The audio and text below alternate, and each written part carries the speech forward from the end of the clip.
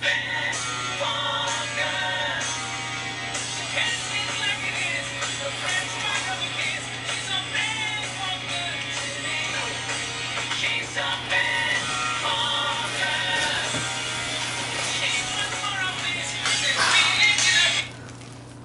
time is it?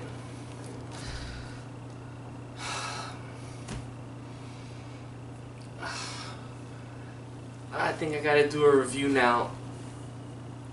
This is what you get for partying on Friday the 13th.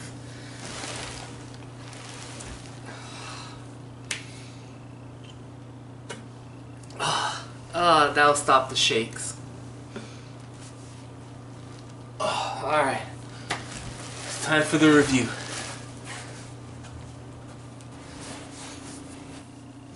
Hey everyone, just woke up, had a long night. Yesterday was Friday the 13th, and so I took the opportunity to go watch a slasher flick. So what else did I watch? The only slasher flick available. I had already done it, so we're gonna do this. You kind of excuse me if I'm a little off. I have a headache. After we saw it, we went out and we had fun because this movie was a lot of fun. So with that, let's introduce the movie of the day. None other than the new, what's supposed to be horror movie for October. Ended up being nothing more than a fun and actually pretty entertaining movie, brought to us by the Blumhouse Production Studios, which gave us such stuff as Split. They gave us Get Out earlier, which is a really good movie. They also gave us the Purge movies, which the last two were excellent in my opinion. Nothing more than Happy Death Day.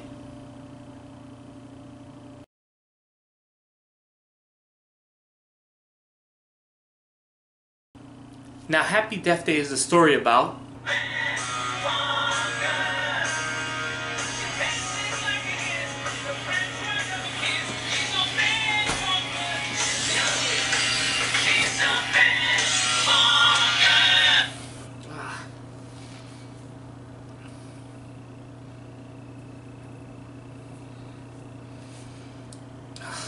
I woke up this late. Alright. Saw a movie yesterday. Let's go review it. Hey everyone.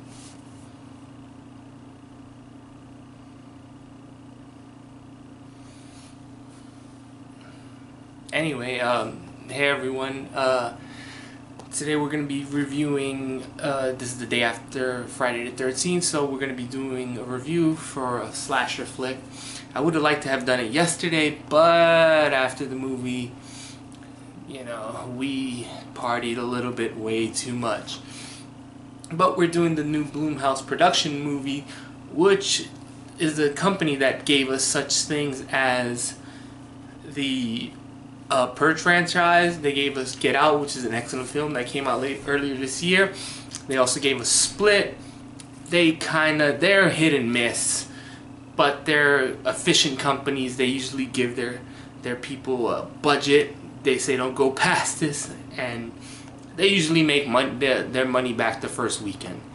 So, what movie am I talking about? None other than the latest supposedly horror flick, Happy Death Day.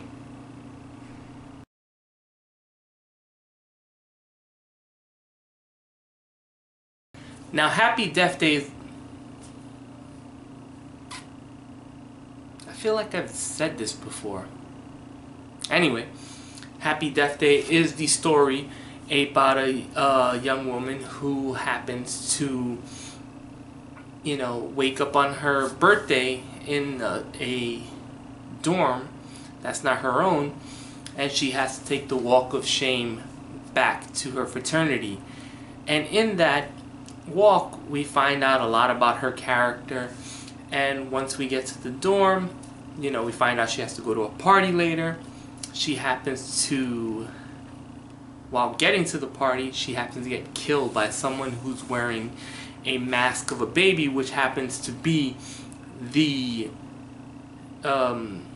logo for the school, which is supposed to be some preppy school. So from there, she wakes up and she happens to be reliving the same day again.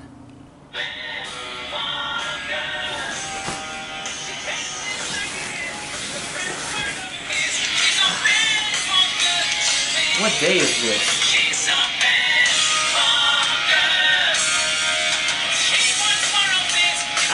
Didn't I start this review already?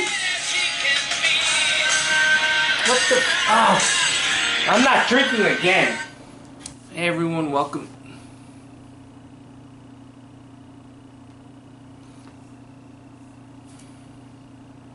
Why am I doing this intro again?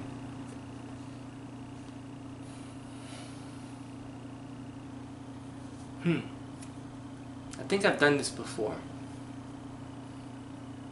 This is very weird.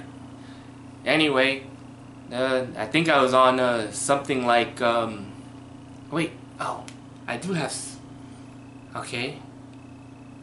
Shot the intro. Shot the introduction to the story. And then when I talk about how it goes from there, that's where it seems that the review just reset itself. Alright, whatever, let's just continue with the review. The show must go on, as Queen said. So, she wakes up the next day, which happens to be the previous day, the day of her birthday. She wakes up with the exact same setup.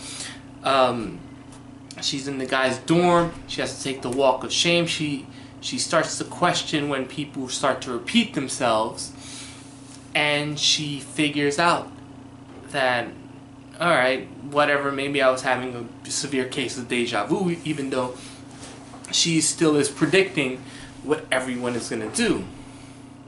So fine.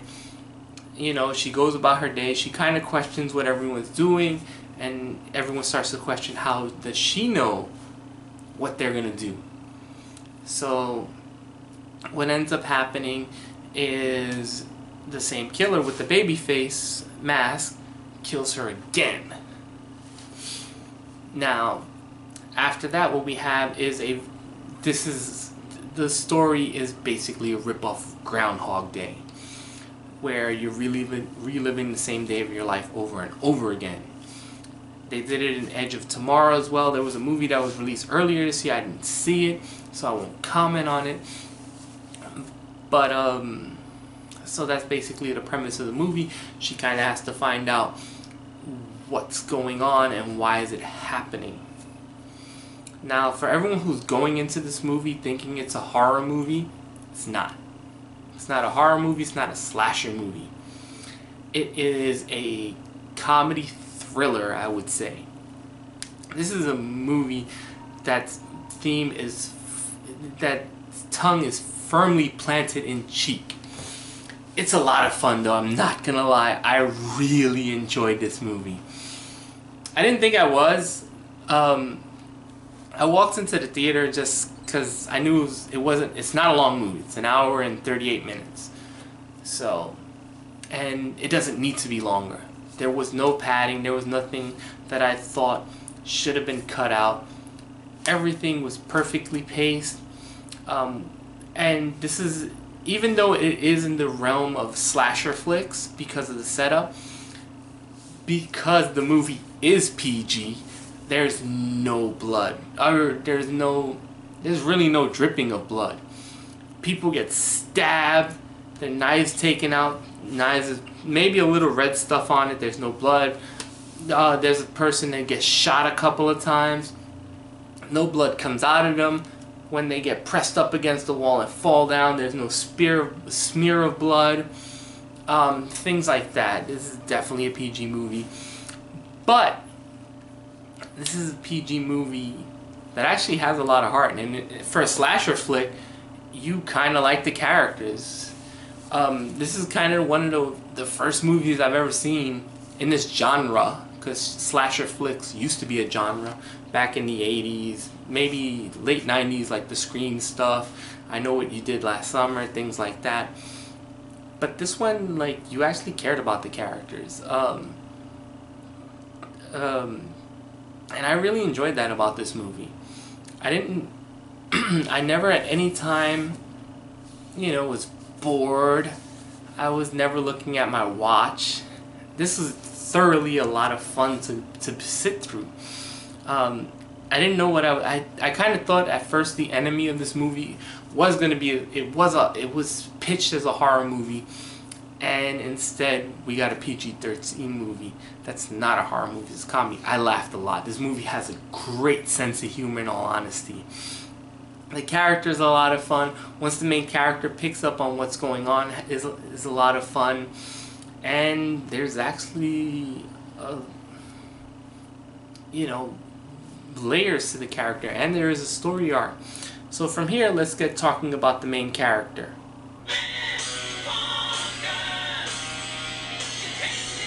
Ah!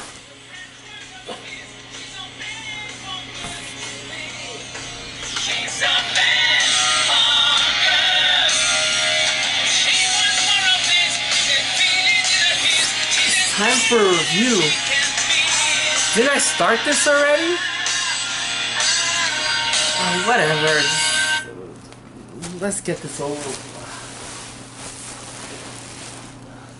Hey.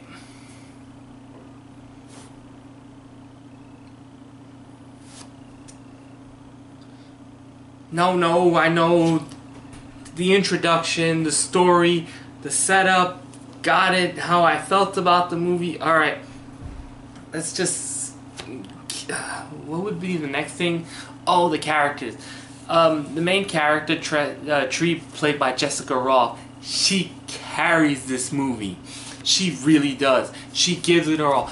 I don't know of many people who can carry a movie like this. You carry her story arc, you like her.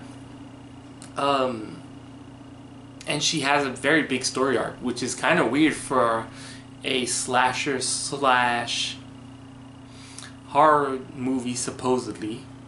So it's kind of cool in that sense, but she really does carry it off. When she's being mean at the beginning, you kind of dislike her. Her thinking she's going crazy comes off really well. And then at the end, where she starts to figure out what's going wrong, that's pretty cool. She really carries this movie. Jessica Roth, she really did well. And I look forward to seeing her in another movie. This movie is firmly based in comedy. This is obviously a takeoff of the Groundhog's Day movies, so if you like that movie, this is just a comedy in the same. I can feel a little bit of a backlash from certain people who are expecting a genuine horror movie. That's not it. This isn't it.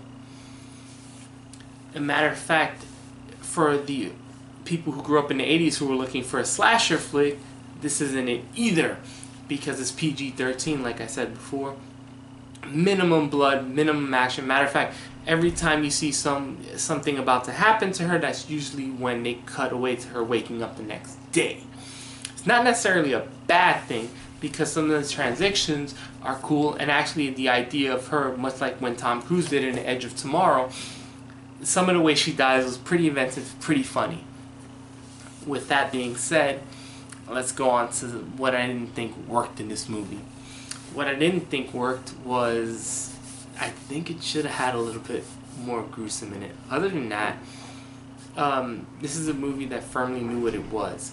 It is a satire, which I guess now Groundhog's Day movies are satire, or is a genre. But it plays it well, it really does.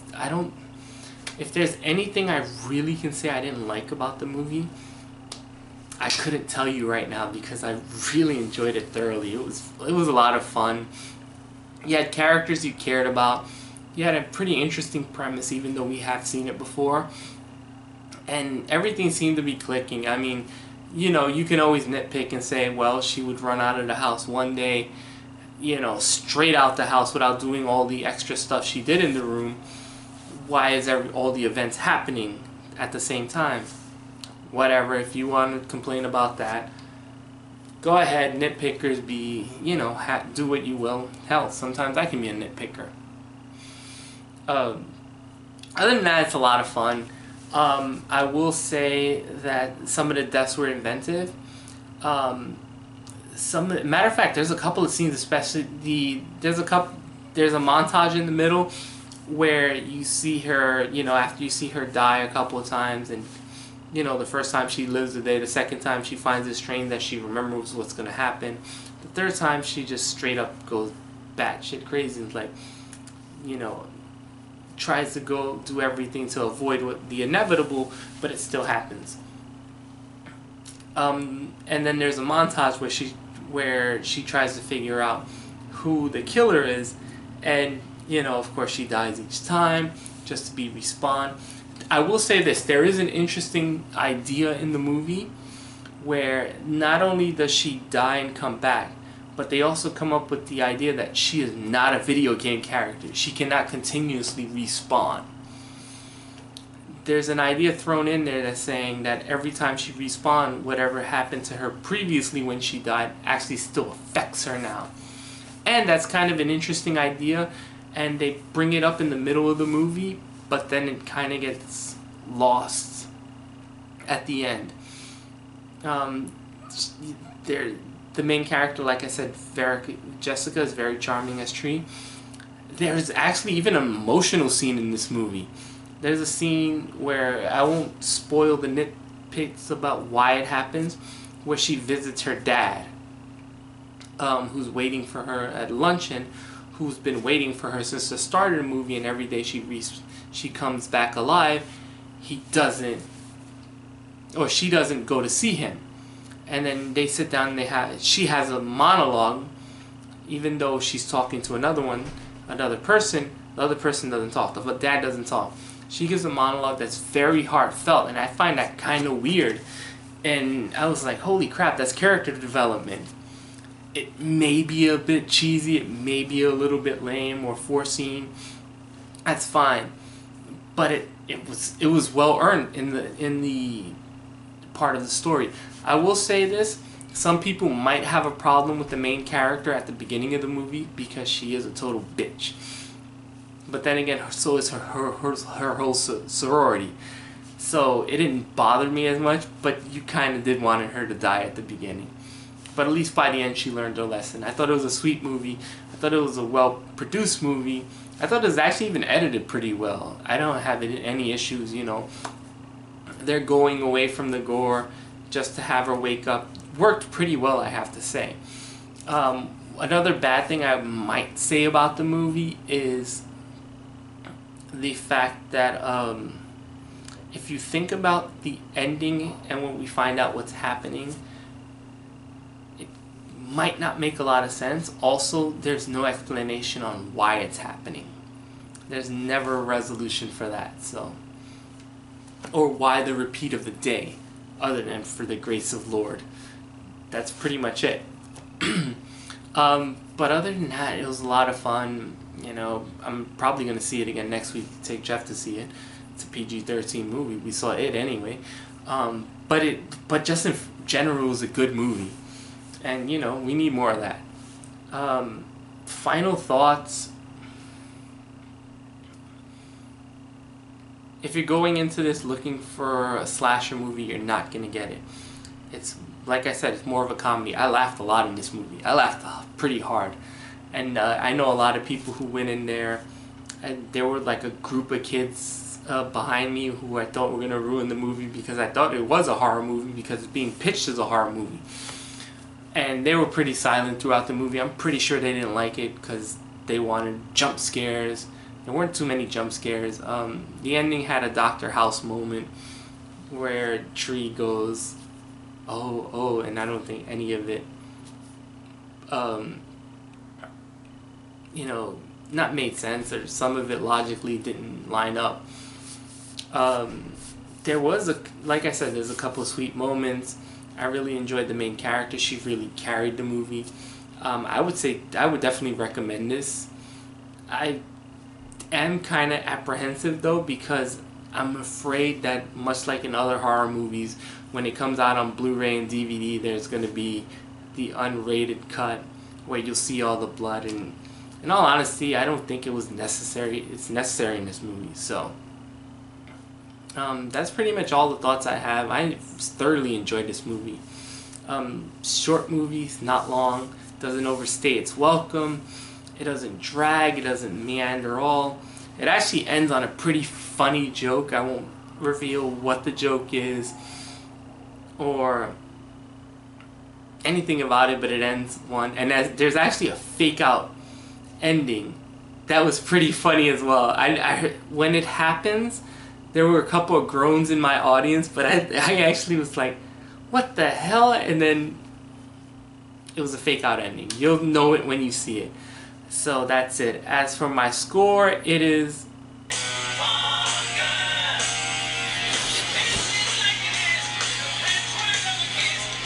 what the hell?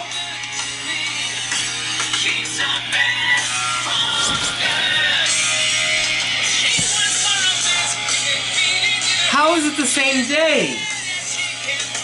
What the hell? I know how to break this cycle. I have to finish this review. Alright, I already know what was said, so I should just be able to cut to the ending, and I can get rid of this day. Okay, I already know what happened. I remember it. Whether it's on videotape, doesn't matter. Here's my final score for this movie. Easily, this is a 7.8. It's not a horror movie. It's a lot of fun. Go out of your way to enjoy it. The main character is strong. There's actually a story arc for the main character. You actually even like the love interest or her friend, whatever you want to call that guy she keeps waking up to. Very good movie. Like I said, if you were looking for the slasher flick that they were advertising it as, you're not gonna get that. That's not this movie. This is a movie that's a satire, a thriller, a comedy. And I'm not gonna lie, halfway through the movie I guessed who the killer was, and at the end of the movie I was right. And there is a red herring, as in any movie where you have to find out who the killer is. I enjoyed it. Hope everyone else goes out to see this. They're gonna get their money back. This movie cost $4.5 million to make. They'll easily make that between today and tomorrow, and then whatever Sunday, they're gold. That's all I have to say, and freaking hopefully I don't wake up again here. See you until next time.